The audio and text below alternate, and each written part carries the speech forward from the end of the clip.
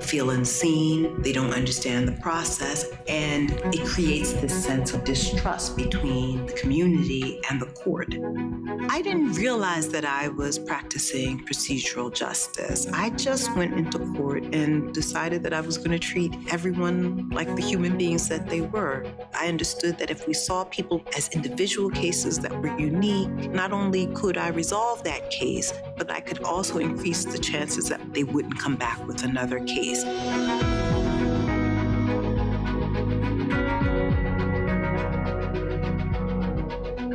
When people felt that they were heard, that they were treated fairly, with dignity and respect by the justice system, they began to trust the system, and then they were willing to allow you to help them. When I first came into your courtroom, you were different. You asked me how I was doing. You explained everything as far as what was going on with my case. I felt like I was being helped. People who end up in the criminal justice system, they almost grow accustomed to going to jail because they know they don't have money to pay bail. So if a homeless person gets a ticket for sleeping outside, which we know they can't pay, it puts them in this cycle of arrest for non-payment, arrest for not showing up to court. That one person can go to jail multiple times on one case. So it's this idea that we keep people in this cycle of incarceration. I thought that I was going to be going to jail. When I got enrolled into the program at community service, and then 2 days where I had to go meet with a social worker, she helped me get back into school. I was fortunate enough that we had a community court that would allow alternative sentencing. This meant that a person who would otherwise get jail now received community service, counseling sessions, mental health services. And so partnering this assistance piece with punishment of community service, where they were actually paying back in the community that they harmed, changed the delivery of justice. You're addressing the underlying reasons why they offend, therefore taking them out of this cycle of incarceration. You made me write an essay on how good and bad choices could affect your life. I remember reading this essay in the courtroom, and then at the end, hearing everybody clap. It felt like, I don't even know if words could explain this. I would sometimes tell defendants, I'm so proud of you. And when they would say, Judge, I'm proud of myself, I thought, wow, what a new emotion, what a new experience to feel pride in yourself. I saw them as they should be, and now they see themselves. And when they see themselves, it changes everything.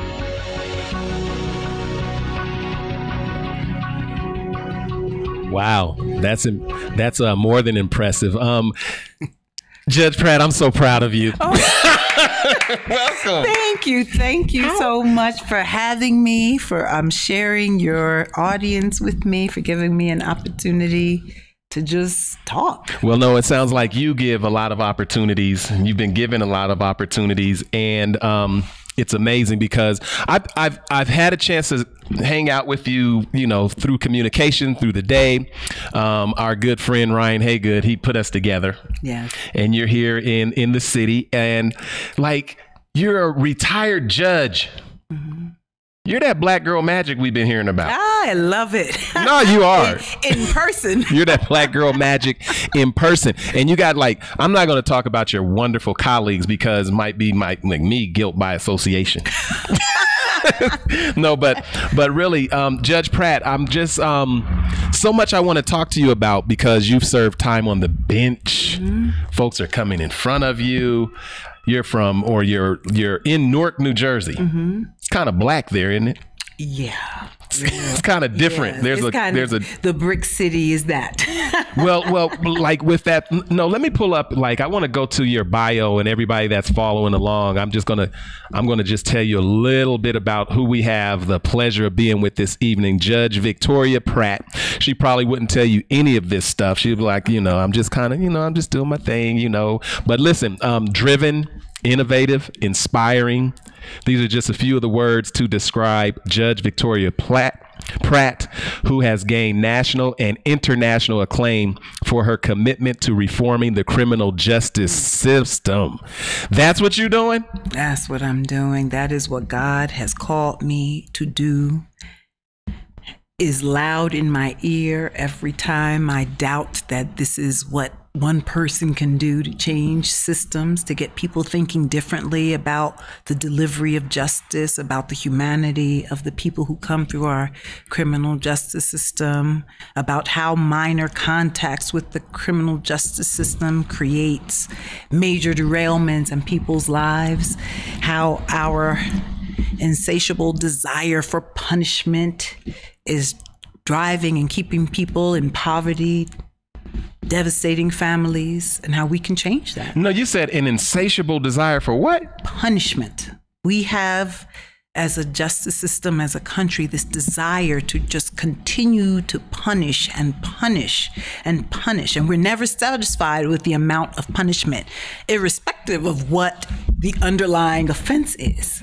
We want to act like everyone has committed mass murder, and a person who, pleads guilty to a low offending crime because they can't pay. They couldn't pay when we imposed the fine.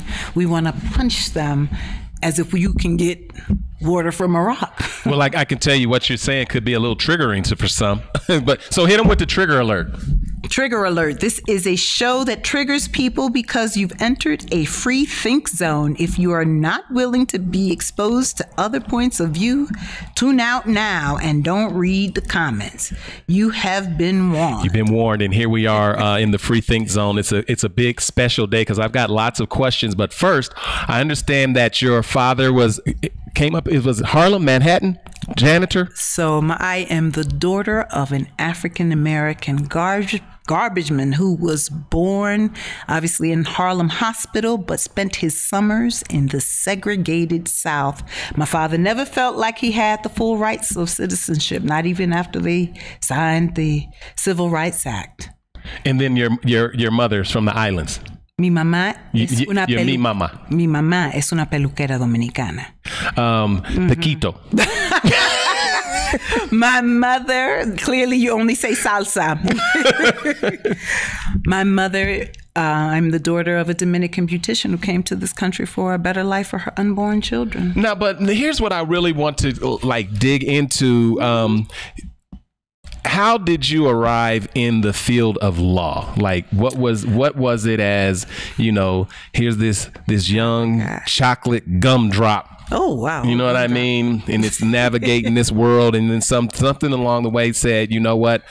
I want to get into law. I want to get into that. And someone kind of pushed you or nudged you in that direction. So when I was a young person, I always was committed to changing the world. I was like, I got to change the world because the world doesn't treat people who look like me, who sounds like me with fairness. It doesn't happen for us. And initially, I was really hesitant about going to law school. I didn't think I was smart enough. And I didn't initially get in. I couldn't believe it. Like, did you not read my application properly? And I started working at a women's center. It was the largest Hispanic community center in the state of New Jersey. And I started teaching English as a second language to women who were on the Welfare to Work program. And I really began to understand how policies impact poor people. You're experiencing poverty, you're seeing it, but to understand how policies impact poor people. And then in the afternoon, I taught dance to their children. And I was still shocked that there were families that the kids were hungry, and I was in America. And so I realized that I wasn't going to be able to change the world just sitting in this classroom teaching, and God bless teachers, but that I had to do something else. So I reapplied to law school and ended up going to Rutgers Law School, which is known as the Electric Law School. I will tell you that what's important about Rutgers Law School is that it was after the rebellions in Newark that people went to the law school and chained themselves. And they actually said, we want people who look like us in this building.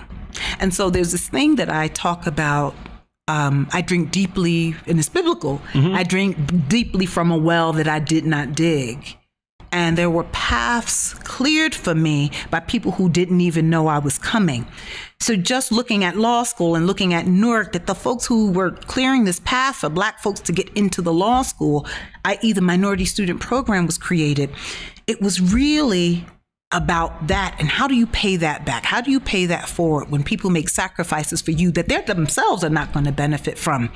And so I go to law school, and it's this place that's really grounded in community service. You know, I had a mother who spent her time using hair as her missionary work, you know, and using her beauty salon as a space where she cared for the defendants who came before me. You know, I would be on the bench when I became a judge, and people would come out and they're like, "Ain't you Miss Elsie's daughter?" And I'd have to say, "Oh my God, get them out of here." It's a conflict. But this idea that there was this community of people that I had grown up with, that I had grown to see and watch my mother care for. And, you know, we're always like, "Oh, I'm not going to become my parent." Well, that's exactly who I became. It was seeing the humanity in Tyrone, who was HIV positive and called my mother Ma. And my mother would go, not just him, and bring, "Where you going with those boxes of cereal?" "Oh, he likes Sugar Snaps, so I'm going to bring those." And that she felt a commitment to them. And I was always impressed by, my mother could stand on the steps of her beauty salon and scream at two drug addicts, grown men fighting, and say, "You know, you're not supposed to do that." And they'd stop. "You're right, Ma, I'm so sorry." And they'd be ashamed that they would have embarrassed her or had to make her. So for me, like, she almost on a micro level was doing this transformative community work by just being herself. And so then here I have this opportunity to go into the world and do something. I had an opportunity to have an education in a way she hadn't. She and my father had an 8th grade education. She had one, and then she got a GED in this country. And so you're always thinking about, how do I do more? How do I really not make a mark, but how do I serve? Because I can see clearly what the issue is. And so folks come into court and you're looking at them, and I now, storytelling is the stories that we tell ourselves, that we hear people tell about us. And so I do this procedural justice thing. I believe that what happens when you see people and you hear them and you start listening to them tell you stories about who they are, and you know it's a lie. Right? You know that you are more than that. You know that the person who said this harmful thing to you had it said to them and nobody corrected it. So let's stop this legacy of falsehood. Like, you know, when you tell a child you ain't never going to amount to anything, that's a stupid thing to say to them. You're not in control of their destiny, but the lie ends up controlling their destiny. You see how I'm staring at you? Do you get a lot of those stares? I do. Like, you're a judge, like you're black, and you're like, folks are like, yeah, I get a lot of stares. Like, really, like, I mean, it's. I was just telling somebody that I initially didn't know how to read an audience. I would just do my thing, and when they ended, be like, "Well, as long as I got the floor, you got to listen whether you like it or not." Interestingly enough, I've done international work, and I went to Dubai. And I was walking around and I was like, "Good morning, good morning, good morning." And the male judges wouldn't speak to me. They would look at me and they would look away. "Good morning, good morning, good morning, good morning." They'd look at me and they'd look away. And I actually asked someone, was I offending them culturally? And they were like, "Oh no, they're pretty cool." And I was like, "Oh, just because, but not if you're a chick." So I said, "That's okay, because when I get on the stage, you have to look and listen to me." And I get on the stage and I'm talking about this human-centered justice, how we have to do these things. And I start noticing through the translation that the judges are shaking their head in agreement and they're laughing. And I always do like a translation check. And I say, in the States, I'm really funny, so this translation better be going right. Now, if people laugh, it's going good. But at the end of my talk, the judges started talking to me and smiling, and people were like, "You're right. We really have to return to this piece of humanity." And just so I laughed because that look I got too, and I just ignore it because all I'm here to do is share a message and my message, you're going to hear it whether you want to hear it or not. So yes, you are looking at me strange. I'm not really sure why. But you got to interpret them looks. You know what I mean? And as a judge, like you judges, you're the coolest. I mean, you do some amazing stuff. You tell people things that somebody should have told somebody a long time ago. Yes, like hopefully. If you ever sit by people, they really do listen to judges because they have to. They have to. So what happens if the judge decides to use this as an opportunity to heal and uplift and not denigrate and harm?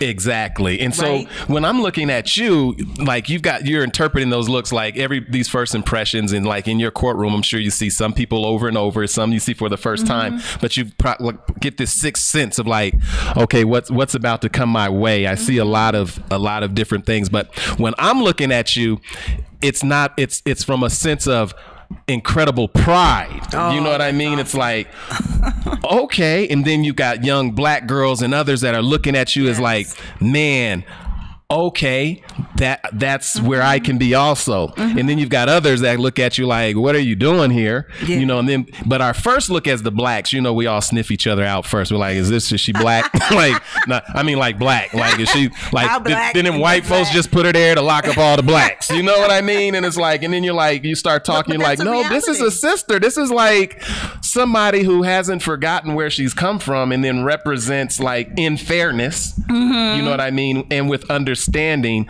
I think that's the level of humanity Yes. that you bring to the bench. And you have this term that you brought up a couple of times, procedural justice. What is that? Well, when I teach procedural justice, I just want to go back to this piece that you mentioned about judges, how people perceive them. If people don't perceive you as a part of that community, it's hard for them to respect what you're saying. So for me, even if I'm looking at a police report, I know what the community looks like. So if you tell me this thing is happening, I'm like, that can't happen there because I know what that neighborhood looks like. Or when I'm coming to work and I see a guy on a street and I know it's pill heaven, when he comes to court, I'm like, I saw you on Bradford Place and I don't want to see you there again because I know what's happening there. People are like, oh my gosh, when I go to the best chicken spot in the community, I can tell you why I want this community to be safe because I use it. It is my space as well. That's the problem that I'm hearing right now. That's it. About the You ain't left the hood. Like most of ours leave the hood. You know, ain't nobody know Bradford Place. You don't come up. You're supposed to. You don't eat chicken. But you don't like, have you to don't do even that. still live in the hood to But know that. it. But know it. You have Yeah. to know the communities that you serve. I mean, we were talking to two judges and they're talking about they know the high school, they know the people who live there. And I'm like, that makes you a legitimate authority. Now I can go into procedural justice because procedural justice is this concept that says if they perceive that they're treated with dignity and respect and fairly by the justice system, that includes police officers, the people, and particularly the judges, not only does it increase trust in the justice system, but it reduces crime because people begin to obey the law. People don't obey the law because they were afraid of the consequence. They obey the law because they see the people imposing the law as legitimate authorities to impose rules and regulations that they have to live by. And Tom Tyler, from a professor at Howard, did this research starting back in the 70s. There's even current research that shows that when they looked at people who were in drug treatment programs and they compared them to people who went through traditional programs, the first thing that the people who were in the drug court program said, one of the reasons they got clean because of their relationships with the judge. When the judge was respectful, when the judge saw them, when the judge did those things, they felt that they were connected. There was a rapport that made them believe that I can now listen. I should listen to this person because not only do they care about me, but they're a legitimate authority that's willing to help me in this process. And so there are four principles. People have to have an opportunity to be heard, which is difficult, which is unusual for people who are Black, brown, for marginalized and poor.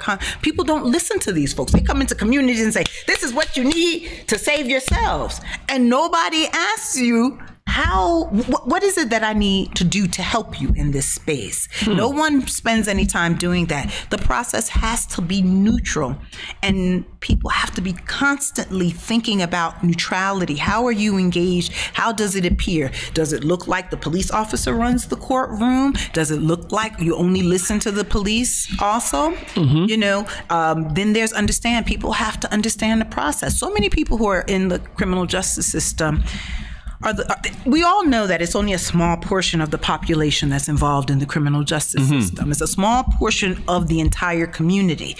They, unfortunately, though, they are repeatedly in the system. And sometimes the criminal justice system moves them from small time offending and actually stuff that shouldn't even be criminalized into larger and more challenging offenses.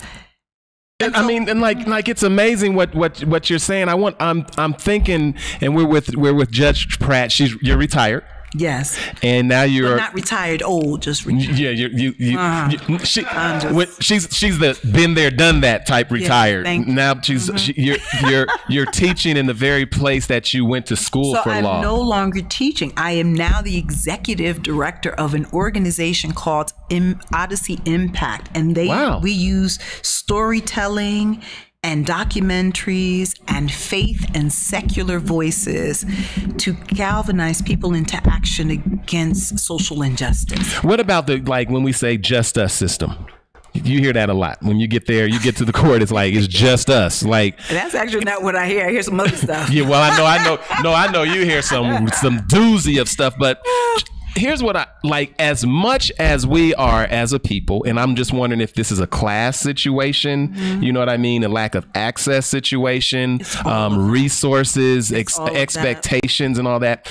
But when we go to any courthouse, USA, if I go in there, I'm going to see a lot of black and brown bodies on one side of the courtroom, and then I'm going to see a few people that might look like us on the other side. And it would seem like as much as we're in this system, we should be dominating this system in terms of the other side, in terms of the judges, in terms of the attorneys, in terms of the understanding of it, because we're there so much.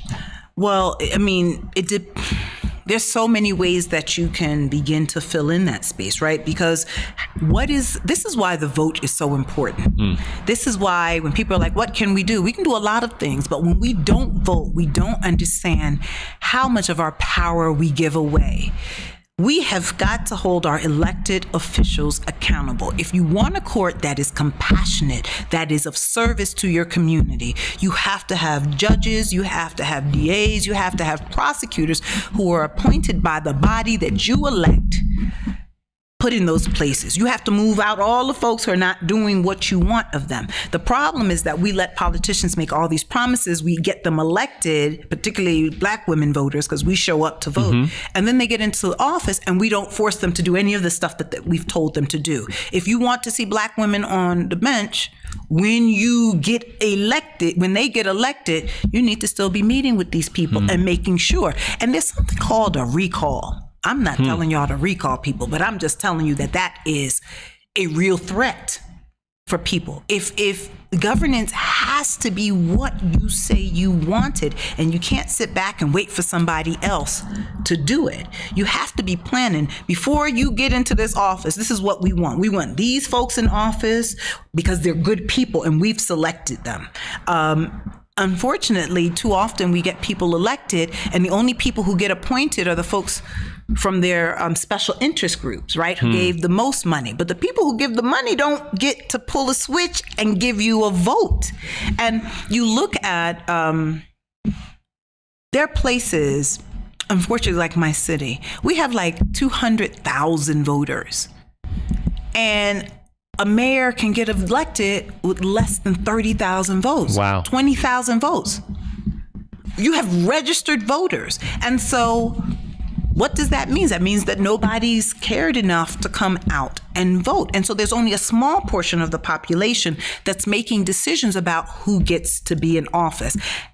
And so it's that kind of apathy. The numbers are there. So many people who are successful in elections are folks who get the folks who are sleeping reactivated. But I'm just saying that these communities, you have to continue. You want to police director who believes in reform, who believes officers should be peace officers, when your mayor elects him, appoints him, that mayor better be appointing somebody you are in agreement with. That's being actively and understanding the political process. You got a book. Can you tell me what the name of that book is? Because you done wrote that book. What is that? I wrote this book. It's called The Power of Dignity: How Transforming Justice Can Heal Our Communities. What's dignity?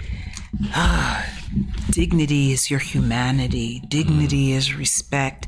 Dignity is how you walk into a place. And so often, so few of our folks have it when they come in, but the criminal justice system makes a great effort to ensure that you don't have it. I like to, folks say, oh, that book, that's hokey. This idea of dignity is kumbaya. People don't care about dignity in the criminal justice system, and that's a lie. And we care so much about dignity in the criminal justice system that it's the first thing that we strip people of. Our processes, how you don't understand what's happening, how we treat you when you come into a courthouse, how we stop you, is the first thing we do is to try to strip you of your dignity. How we house you in prisons and jail is undignified, is so that you really understand that now that you're in this process, you are less than. That's how important dignity is. Dignity is a major part of the punishment. It's a major part, and it's unnecessary because there's a book by Malcolm Ely called The Process is the Punishment. So literally having to come and have your case heard becomes the punishment itself. Now I'm going to tell you I'm here because Denver has really been on the front of this, trying to get their judges. You said Denver has been in the front of this? I have been to Denver maybe 5 times talking about this and getting in front of judges.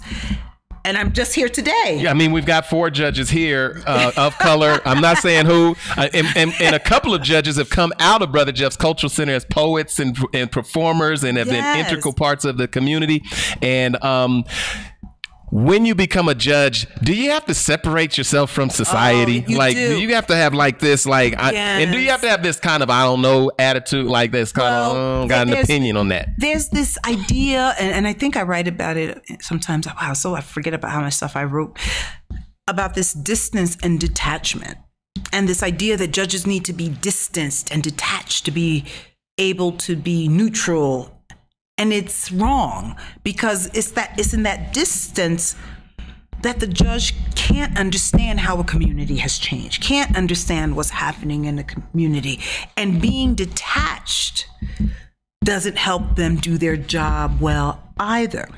And so, and then judges get penalized for it. They get penalized for, there was this case in New Jersey where judges had belonged to a church group. It was a Catholic church, and they would have dinner before they would have their Friday Mass. And one of the people in the group, in the congregation, it wasn't just the judges, it was just people who belonged to this Catholic church, got charged with some kind of political fraud. He got charged. Hadn't pled guilty, hadn't gone to trial. And he kept going to his dinners. Well, he better be in church, right, if he's got this pending charge. And someone reported the judges to the ethics committee, and they said that the judges had been in violation of ethics because they were around this person who had been charged. Now they have to stop worshiping as a it was so over the top and so ridiculous because the judges still have a right to be people and to be to worship. So this weird thing that happens that you're a part of this community oftentimes before you become a judge. So which is why you know so much, the good judges anyway. And then they get on the bench. You can't be photographed with politicians. So now I'm like, I gotta jump out this picture, this selfie if he photobombs, and it just becomes worrisome to them. So sometimes the judges just stay home. Well, and with that being said, it's real interesting that you talked about Denver being perhaps at the forefront or very interesting interested in or investing in. You've been here 3 or 4 times. We've got several judges here, and you went to speak to judges. What is it that you would tell, or what was it that you're sharing, and what would you talk about to judges as it relates to this procedural justice, this humanity, this dignity, et cetera? What are you telling them? I talk to judges across the country who are interested in it, but it's the same thing, these principles, how we can be more compassionate, how we can do things that allow us to deliver justice in a way that really serves our community. And people are so receptive and turned on by it. How, the last principle is respect, and respect is good morning and good afternoon. And I was telling them that the first time I talked about that, a judge came up to me and said, you call the defendants sir and ma'am? And I said to them, if I'm discourteous to somebody, that doesn't say anything about them. It says something about me. And so this idea that you get to bring your full self, I'm Miss Elsa's daughter, all that shows up when I'm on the bench because I'm a full person.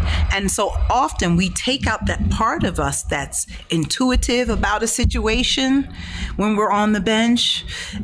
We make presumptions about people because of things that we've heard. We don't hold people to task. Officers, I'm not going to impute facts for you. This sounds like garbage. If it's garbage, it's getting dismissed. Madam Prosecutor, it's not my job to make your job easier. Mr. Public Defender, have you spoken to your client? If you can't tell me these things about your client, I'm not accepting this plea, because clearly it's not knowing. I can't say that it's knowing and that they understand, or that it's even voluntary. So taking time to talk to people, defendants, and to really just kind of figure out some of the things that are going on. I always treated my courtroom like my living room. So if you were sitting in there, the judge was going to talk to you. So sometimes a defendant came and it was I'm like, uncle, come on up here. Let's see why you're here with them. Right? Because that uncle has come with that nephew or niece, and it's important to understand that relationship.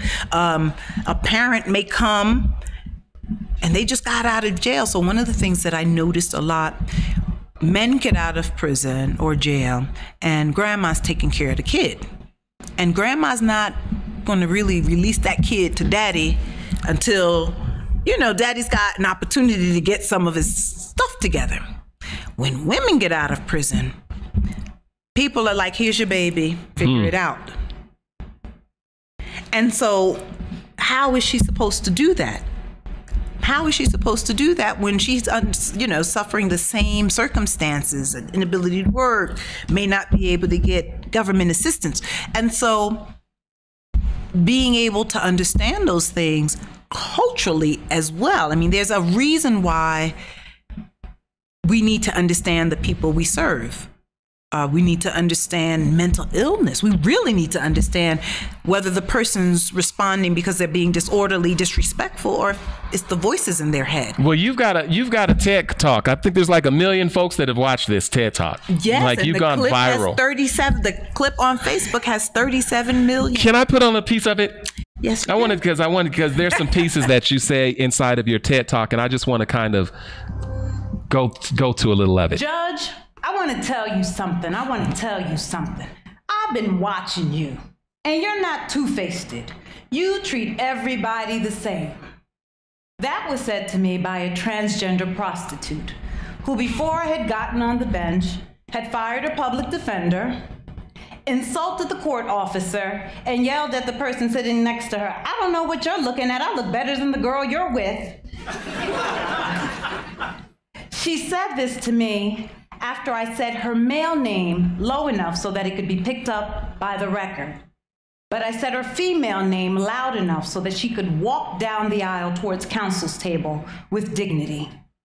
This is procedural justice, also known as procedural fairness at its best. You see, I am the daughter of an African-American garbage man who was born in Harlem and spent his summers in the segregated South. Soy la hija de una peluquera dominicana. I do that to make sure you're still paying attention. I'm the daughter of a Dominican beautician who came to this country for a better life for her unborn children.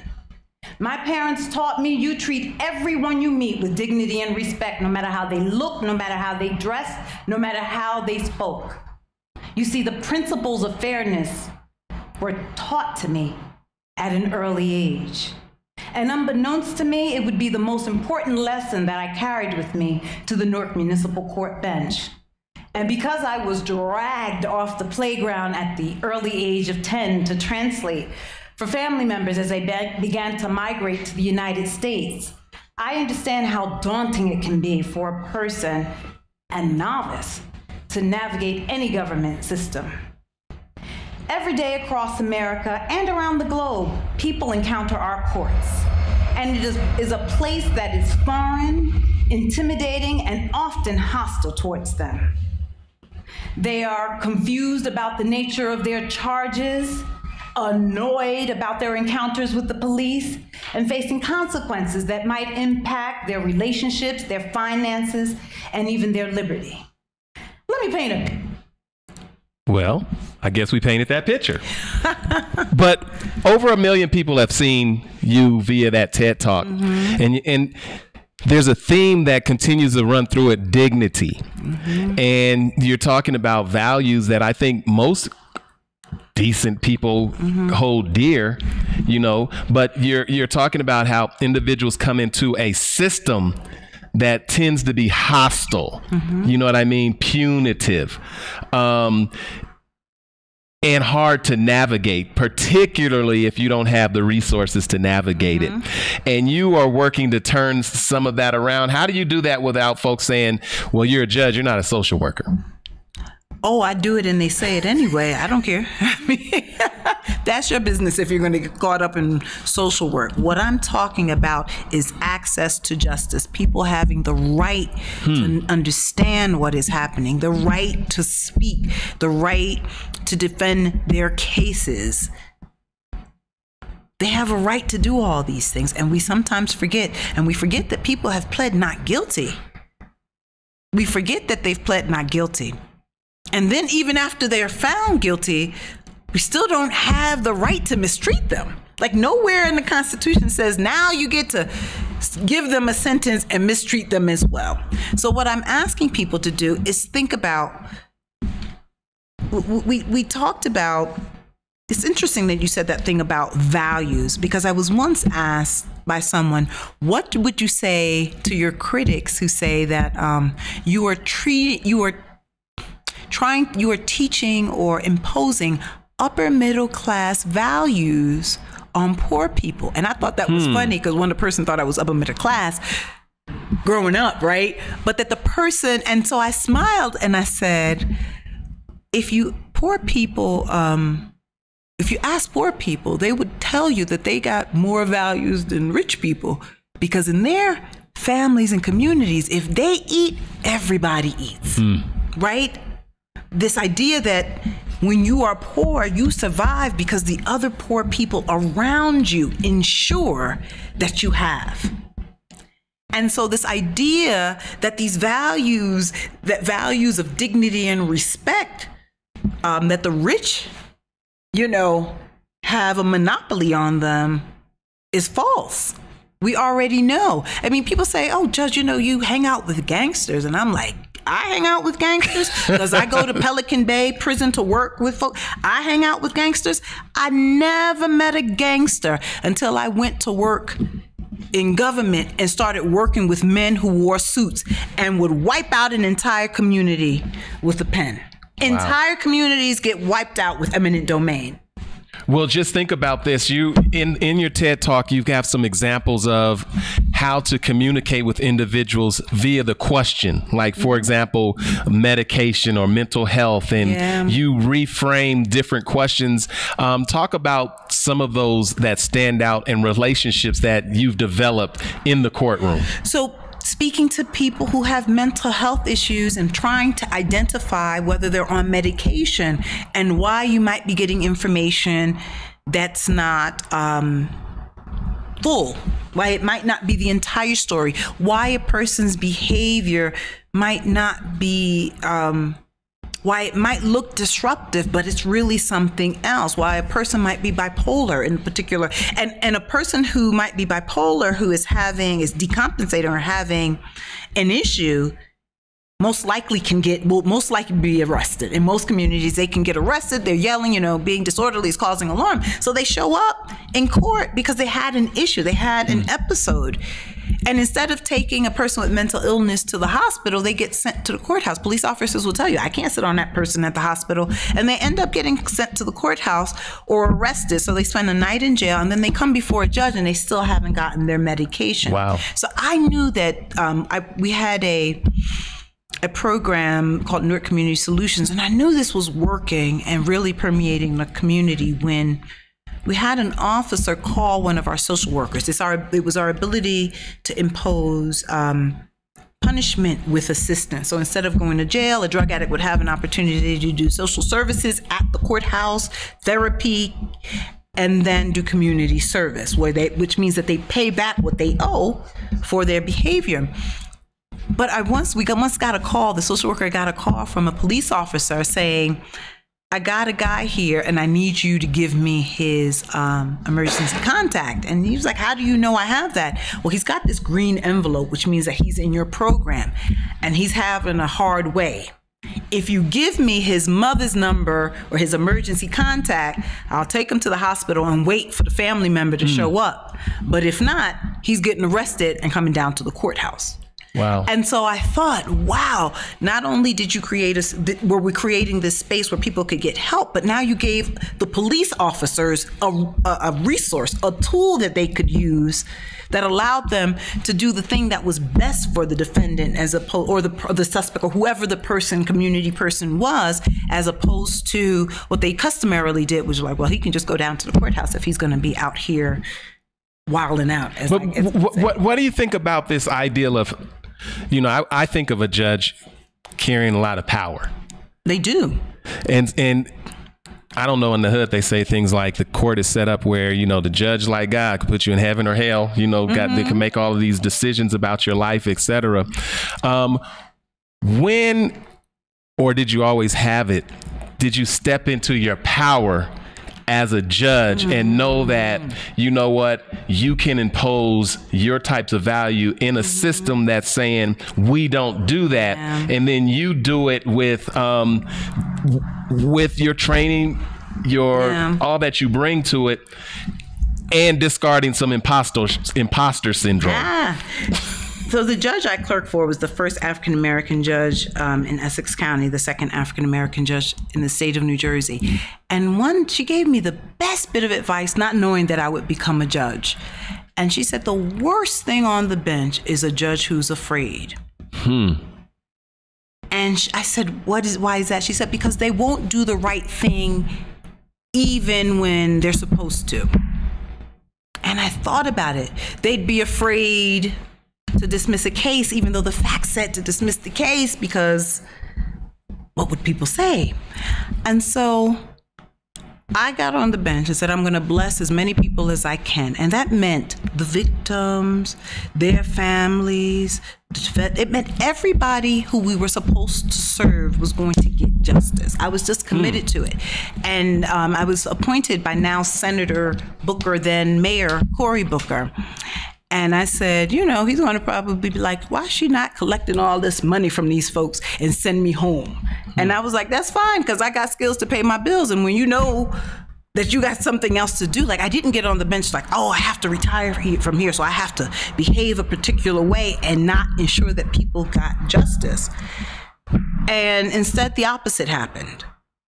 I was rewarded by another term, and then Mayor Raz Baraka becomes the mayor. He goes from being a councilman to the mayor, and he then makes me the chief judge, because the type of justice that was being practiced in my court was what he believed in and what he wanted the entire court to embrace. So I say that I went, whatever God puts me, I'm going to do that work. So if God had called me to own the hot dog stand in front of the courthouse, I would be doing the same work. I would be talking to people about how they can improve their lives. So when you talk about the judge's power for heaven and hell, what would happen if you use that power for relevance? And for good.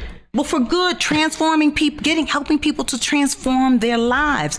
And I would yell at young guys, I'm the smartest person you know. So if I say something good about you, you believe that. Mm-hmm. Not the dumb stuff you're hearing on the streets. But a lot of folks are like I said, I'm looking at you always with this sense of pride. You know what I mean? Wonderful. Because it's great to see that there are individuals, and they are here because in our community, they're full. I won't say those that are practicing right now, but I do know, we've had like legends like Judge Gary Jackson, Judge Claudia Jordan. I mean, they're just so many.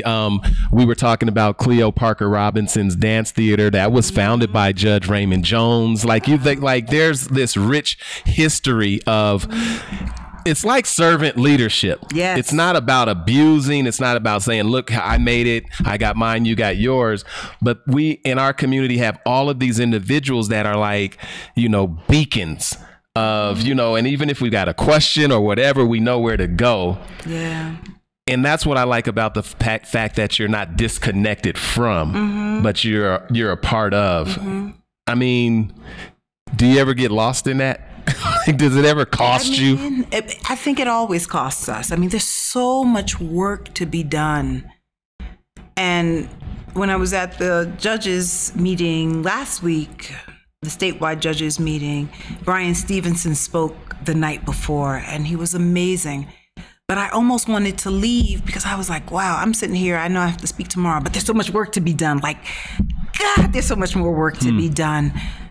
I only have one lifetime to get it done in. And was that going to be enough, And so, yeah, there's a cost to it. But for me, the cost is greater. The cost is greater to not be responsive to the calling on my life. What would you tell a young clerk or like someone that's just getting there? They're just they're working their way through. Oftentimes they're the first. Yeah. So they don't have that tradition to lean on to talk to their, such and such and such. What advice would you give those that are just coming into your profession? I would tell serve, do what's right all the time. And stay focused on the goal, no matter what's happening around you. Stay focused. We get distracted by, we think everything is supposed to go in a straight line, and that's not life. Life is the obstacle. Life is the setback. Life is the correction. No, go this way, go that way. And so sometimes we think, I didn't get that, so maybe I should stop. No, it's not stop. It's get back on the right path. It's about using those experiences. I know that nothing in your life is wasted. There is no experience that you have. I was on the bench and sometimes somebody would come before me and I'm like, oh my God, I know exactly how to deal with them because of this crazy person that drove me crazy in my life. Like it was the same person and I had the language for them. I knew where they were coming from. I knew what questions to ask because of even some of the bad things that had happened in my life. And I was like, oh, that's what this was for. And so even when you're afraid, you have to show up and do it anyway. What's life like as a judge? Like most of us know what it's like being in front of a judge. But like, what's your life like? Because it seemed like y'all read too much. I can't imagine all that reading. Like, man, every time I'm like, y'all be like subchat, and then you be read. I'm like, and then can I offer a change also? Tell me. Can you tell them we don't need the little person doing the steno thing anymore? Just push play and record it and put it on a hard drive. I think most people are doing the record. You still have a steno? I might have been going to some old courts then. We might not have caught up because I still be seeing folks like, Jeff, you might be old. Slow down. I'm thinking I'm like, just hit record. There's mics now. You sound like you watching Perry Mason. I think so. I don't. Judges in Denver, if you're in, do y'all still have these people in front of you? That's old. Thank you. No, we don't have to advocate on that anymore. But do you read too much? Like, do you get to go home? Like, I can't imagine a case and you got to go through this and like, the thing that too we much. talk to judges about is self-care because there's stuff called secondary traumatic syndrome, and you are listening and experiencing the trauma of what you're hearing, and every case, like, imagine a stack of cases like that. You're a criminal court judge, and that's 20 cases. You got to get through them before lunch, right? every file you open up is somebody has experienced something, and the person that's coming before you has experienced some trauma. And so you gotta get through your case, but you also have to experience what that person, so you're hearing it. And so that's what that's about, this vicarious trauma that you experience from hearing it. Then you go to the next case, and maybe it's a domestic violence case, and you're looking at this person and you're like, I want to do what's best for the victim. I want to be fair to the defendant, but I'm worried that he might or she might go and hurt this person. And then you're like, I know that there's a great chance that she might be waiting for him downstairs. That's one case. Now you go to the next file. You understand? And so, how do they take care of themselves?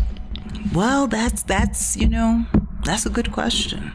That's See, and there's not enough space for that, I think, for judges either. Like this idea that you're just going to have to go through it. You're going to have to just keep doing this, and we got these cases we got to move. And so, in the midst of all this, now we're also telling you got to care about people. But you judges have to be able to also engage in self-care, exercise, and eat. I tell judges, listen, there's this thing called decision fatigue, and they did a study. It's not funny, but it is funny because you think about on a regular day being hungry, but then you're on the bench and there's people in the audience and you got to get them out of there. And then you start getting hungry. And so they did this study of these Israeli judges, and they found that the closer you got to lunchtime, when the judge was now experiencing hunger and just fatigue from making decisions over and over again, the harsher the sentences got. So you were like, let me get to court early. I want to get that 8 a.m. court. Right. But, we have to, judges also, it's like when you look at doctors who work those 24-hour shifts. Why do we do that? I don't want a doctor who's on hour 22 working on me.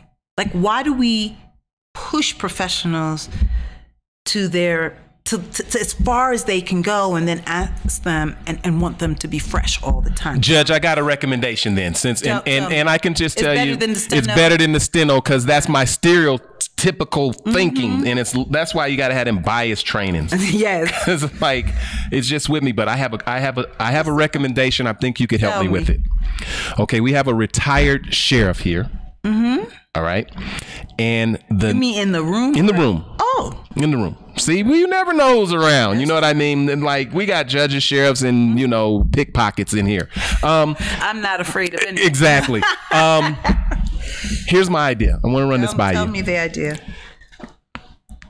If you go to the city jail, 80% of that jail right now is probably filled with mental illness. Yes, because our jails are our new asylum. That is the number one place where we house mental illness. Yes. So that would tell me that, okay, now let's just say 20% is criminal, right? You know what I mean? Something that's really not mental illness related. Maybe. Okay, why don't we turn the city jail into a mental health facility and then just let you deal with the part that's criminal? Huh? Well, like if it's you're getting a lot of trials that are like people sleeping outside. Well, there's a bottle. There's somebody who didn't show back up, and you're seeing that every day. And you're like, okay, I need to get over here to this thing that's really damaging to the community. Yes. Why can't we just flip this thing? So I have a counter proposal, which I think is better than that. How about we stop criminalizing mental illness? Exactly. So we don't have to have them at the jail. We have them at facilities that take care of mental illness, so that we are not punishing. I mean, how a law and a city ordinance gets written. Somebody sees something, it's like, I'm tired of seeing these homeless people in the city park. I'm going to go back to my office and make an ordinance and make it illegal for the person to be in the city park. What you should be doing is making all those developers that you give tax abatements to that have created the homelessness situation in your city, making them give you money so you can house the people who get displaced, right? So that's a better, and also let's stop crossing out the budget line that provides mental health treatment and housing to the mentally ill, because that's what happens, right? Somebody goes, gonna take this, cut this out the budget. And then all of a sudden, all of those people are living in your streets. Once we criminalize everything, then it comes into the system, and eventually you have to see it. Yeah, don't send them to judges. Don't send them to your jail. Send them to spaces that they need to be, which is the healthcare facility. One more question I want to ask you, and then I want you to look into your book, like something in that book that really moves you. You know, it's probably the whole thing, but I'm just saying there's that part in there that's like, this is I want to share this, and I know that you got to get going because you got a plane to catch. So we will wrap it up in just a second, but I want to ask, when you hear this thought or this reality to me, but some they say it's not a reality, school or community to prison pipeline. Yes. As a judge, do you see that? You know what I mean? That pipeline, and if so, what recommendations would you give to those who are attempting to counter it, knowing that you talked about the punishment factor, but there's also a profit motive attached to this criminal justice system as well? So there are a number of things, and I talk a lot about it in the book, without forgetting the sexual assault to prison pipeline as well that our girls suffer from, right? Because we criminalize victims of sexual assault. So young women end up in detention centers because they're engaged in activities that they do to protect themselves from sexual assault. So they fight. You run away from home. You might end up in a facility. You are truant. You don't go to school because of this sexual assault, and you end up in. So creating off-ramps for our young people, and that can be done through, and in the book I talk about in chapter 6 about the station house adjustments. And giving police the opportunity to, in New Jersey, station house adjustments are when a young person gets involved in, gets arrested or gets detained by the police. The officer has the opportunity to say, I'm not going to process you through the criminal justice system. I'm going to send you to a nonprofit in the community. In Newark, we have a Newark Youth Court. And so we send them to this restorative justice program, and they have a case heard by a jury of their peers, which are high school students that we have trained to hear these cases. And then they do community service and get workshops. But we use positive peer pressure, which is having those kids who are doing positive things in the community to do community service with them. And so you're using the things that you have. And this idea, when I was in high school, the principal could discipline you. We now have these zero tolerance policies that take disciplinary action away from the principal and now puts it and demands that it's in the hands of the police officer, right? Which leads to that cycle, that pipeline. Yes, and so things that the principal could take care of, now he or she can't. And this idea of bringing all these police, I say, our schools have more, most of our schools that have police officers, they have more police officers than they have guidance counselors in the school. And so what are we telling kids? We think about their future. We're more concerned with policing your body than preparing you for a future. I'm not saying, I understand why we have police in school. I understand that. But if you got 4 police in school, and no counselors, and 1 counselor for 1,000 kids, how is that balanced? But as a judge, Judge Pratt, you sentenced some people to some journaling. Oh, essays. Oh, yeah. Essays. Oh, yeah. I love this idea. Could you share this introspective piece around, man, okay, here's what you about to go home and write. And write and read. Black men disappearing from society. I want you to read that and write a reaction to it. Yeah, I want you to read Misguided Justice, The War on Drugs and the African American Woman, where every chapter starts with a woman, an African American woman, and her relationship with a man and how she ends up in federal prison. Wow. I want you to write an essay about where I see myself in the next 5 years. If I knew then what I know now, how would my life be different? All of that is about the answers. And I think that the answers that we seek are always inside of us. Where do you see yourself in the next 5 years? doing this work, speaking more broadly through Impact Odyssey, because this is a new platform for me to address, gender inequality, racial discrimination, mass incarceration, religious intolerance. We screen movies and documentaries, and we bring faith voices and secular voices together. It's important to me that the faith voices come out and talk about what faith tells us to do about injustice, because what faith tells us to do is to act. And so we run these social impact actions, so to get people out of jail, to raise awareness, so that people of faith and secular folks are in a position to join you with your activism. So I'm really training faith imams, training rabbis to go into the community and to preach to their congregations about what we should be doing about ending mass incarceration. How big of a deal is Ryan in Newark? Because Ryan was a big deal, and you guys got him from Manual, and you got him out of our hood, and and then he's over there in Newark. No. How big is Ryan? Because he's doing some incredible stuff. So I can talk to you. Ryan is not just a big deal in Newark. He's a huge deal in New Jersey. I can talk to you about the Center for the Institute for Social Justice pre-Ryan and post-Ryan. Ryan's efforts, he led a grassroots efforts that got our juvenile facilities that are very far in New Jersey shut down. Wow. And now having this conversation, and now they're going to be in smaller, newer facilities. They were in facilities that were former military facilities at the turn of the century, and families just couldn't get there because they were so deeply placed in New Jersey that poor families couldn't get there to see their families. Doing research about the wealth gap in New Jersey, doing research about how Black children are disproportionately sentenced or in our juvenile justice system when there are more white children who we know commit the same offenses. And so sometimes I laugh, I'm like, Ryan, they're gonna run you out of state. Because he had a rally against the governor. 94% Black people, the governor said 94% of Black people elected me. And Ryan said, okay, so now we're gonna have a rally with the 94% to see and make sure that you do what that 94%. Wow.